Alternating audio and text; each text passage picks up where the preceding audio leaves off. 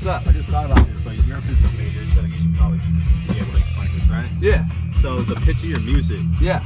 it changed as you slowed down to pick me up. Yeah. Can you explain that? Yeah, of course. It's called the Doppler effect. Here, when we get back to my place, I'll explain it to you. Sure. Alright, Ken. So right now, I'm going to explain to you what the Doppler effect is, which is the phenomenon that you experience in my car with the pitch and frequency of the sound changing with velocity. So, to give you an example, we have a sound source, which you can imagine to be my car, that's emitting sound at a certain frequency at a certain wavelength. Now, as you know, wavelength is the distance between two waves. And the velocity that these waves are coming out at as is represented by the wavelength times the frequency. Now, as my car is moving with a certain velocity towards you, those wavelengths start to kind of catch up with each other. So the new wavelengths are shorter than the original ones. So the wavelengths are shorter, that means the frequency that you perceive must be bigger than the original frequency. So we can represent this phenomenon of the Doppler effect with this formula right here, where we have 4 different variables. F, which is the new frequency perceived by you. F naught, which is the original frequency that's being emitted by the sound source.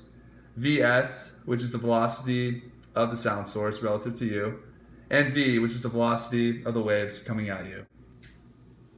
Now, there can be another phenomenon in which instead of the sound source coming towards you, it's going away from you. In that case, let's look at the example where sound source is at rest. We have a certain wavelength and a certain frequency at which the sound is being emitted at.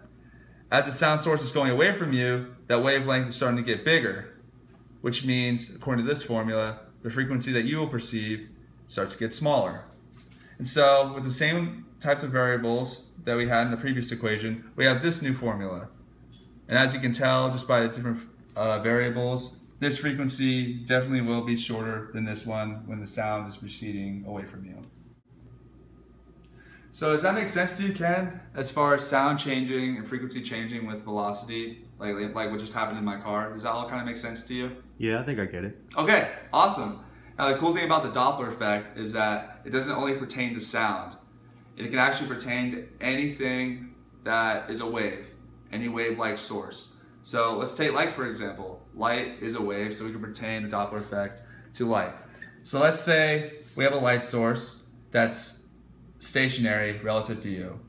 Now, as you know, the speed of light is equal to c, which is 3 times 10 to the 8th meters per second. It's equivalent to your wavelength times your frequency. It's the same exact formula as the speed of sound. Now, you're perceiving the light at a certain frequency, and this light has a certain wavelength. Now, let's say, for example, that this light source is moving towards you. Now, just like in the case where the sound source is moving towards you, the wavelengths of the light are going to catch up with one another, and the perceived wavelength is actually going to be a lot shorter. And based on this formula, when wavelength gets shorter, the frequency must be higher. So the frequency that you will perceive will be higher than the original frequency. And that can be represented mathematically by this formula right here. Now, we have a little bit of different variables in this formula, but I'll explain to you what they are.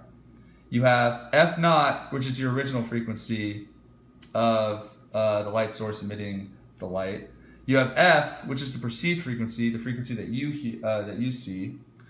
You have beta, which is equal to V over C. V, which is the relative velocity between your frame and the frame that the light is moving at. And C, which is the speed of light. So this particular phenomenon with the Doppler effect, where the light source is coming towards you, it's called a blue shift. Now let's look at the other situation where we have the light source moving away from you at a certain velocity. So it's the same scenario as before. You have a light source emitting light at a certain frequency. The light has a certain wavelength. But now the light source is moving away from you at a certain velocity relative to you. So the wavelengths are going to be longer now than the original ones. So that means that the frequencies that you perceive are actually going to be shorter. It's going to be smaller than the original. And that can be represented mathematically by this formula right here, which is the same types of variables as the previous one. This particular scenario in which the light source is receding away from you is called redshift. So those are the main applications of the Doppler shift and the main phenomenon that you experience in everyday life, essentially. Blackened!